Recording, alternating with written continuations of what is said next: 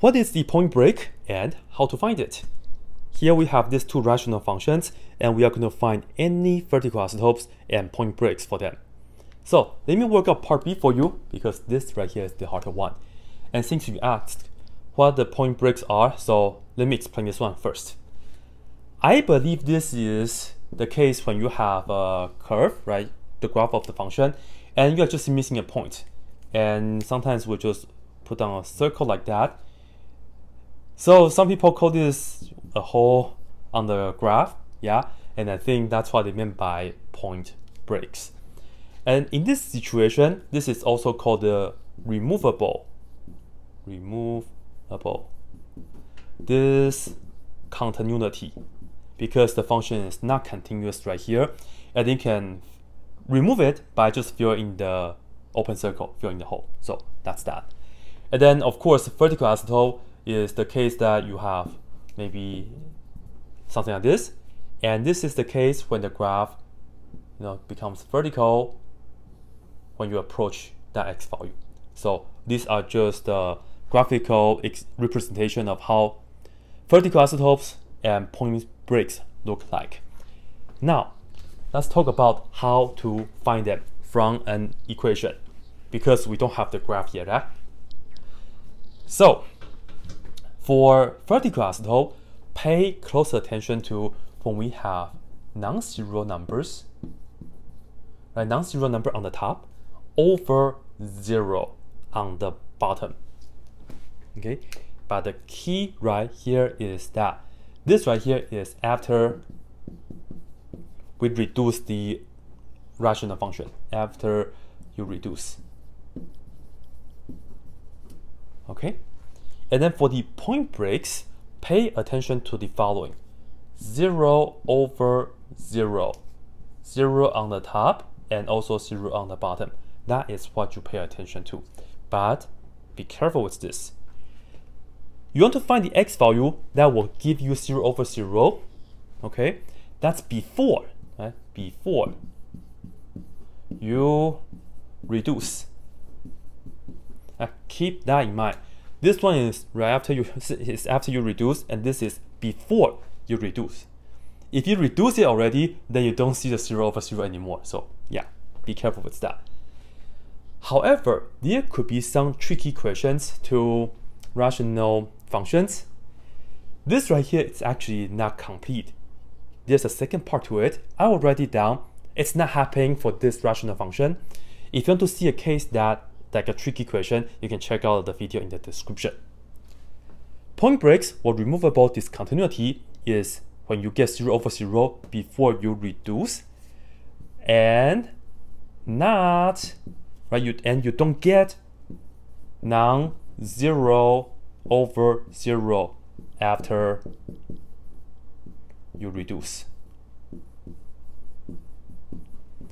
because otherwise you will still have a vertical asymptote, right? But again, we do not have that situation here. And notice that I put down the domain right here, because these right here, they usually go together. For the domain of a rational function, let's also review that. We have a top over bottom expression. For domain, go ahead, look at the original, set the bottom not equal to 0. And in fact, you should do this first all the time, because the numbers that you get right here are the candidates for being vertical isotopes or point breaks. So let's go ahead and just start with that. Look at the original denominator and then set it not equal to 0. X squared plus 7x plus 12, make it not equal to 0. This is a quadratic trinomial. We can factor it. X times x gives us x squared. What times what gives us 12? Together we get 7. 3 and 4. Okay, good. So plus 3 plus 4 not equal to 0. And then to solve this, you first put x plus 3 not equal to 0, and then you put x plus 4 not equal to 0. So you get this right here, x cannot be equal to -3, and then this right here, x cannot be -4. So for the domain for this rational function is all real numbers, all real numbers except x equals -3, x equals -4. I put an equal sign here because I used the word except, so meaning how except for these two values, right? So except. But anyway though, this right here helps. What? This and that.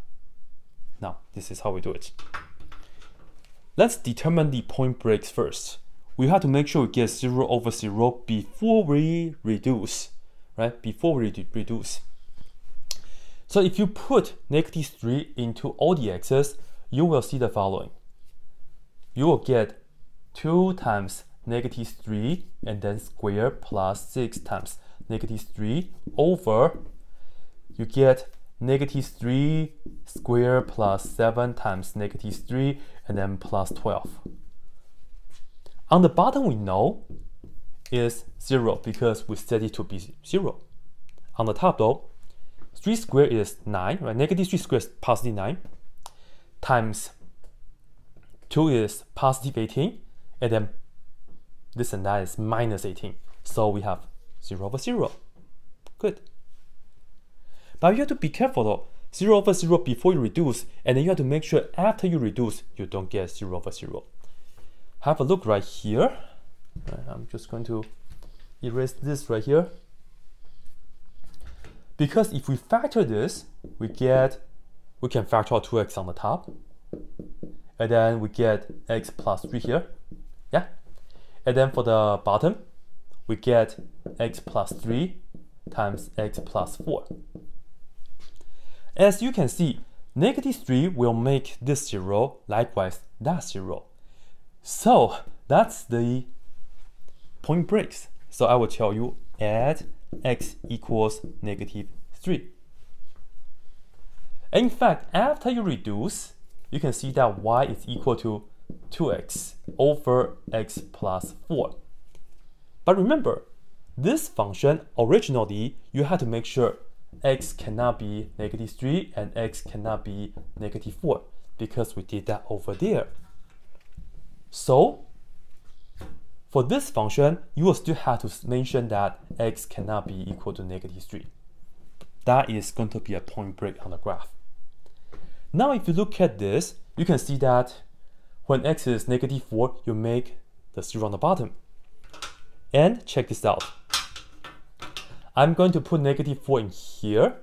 We will get 2 times -4 over -4 plus 4. And on the top we get -8. On the bottom we get 0. This right here is what?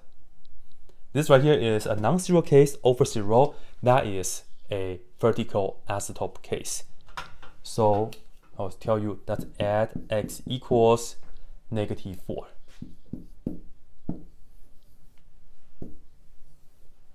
Okay, so in fact, you don't have to worry about that after you reduce. You could actually just start it with the original. You still get non-zero over 0. So let me actually think about it. Do I want to say after you reduce? Yeah, I will still keep after you reduce, because if you after reduce, you can just put this to be 0. I think it's easier that way. Look, you can just say, hey, x plus 4 cannot be 0, meaning x cannot be equal to -4. But this right here gives you a vertical asymptote. Yeah, just like that. Now, let me show you a picture right here. This is how the graph of this function looks like. As you can see, when x is -3, we will have an open circle. And you also should know the coordinate of the open circle. To do so, well, you cannot put -3 into the original. But what you can do is, you can put -3 into the after reduced one, right? Into the simplified one.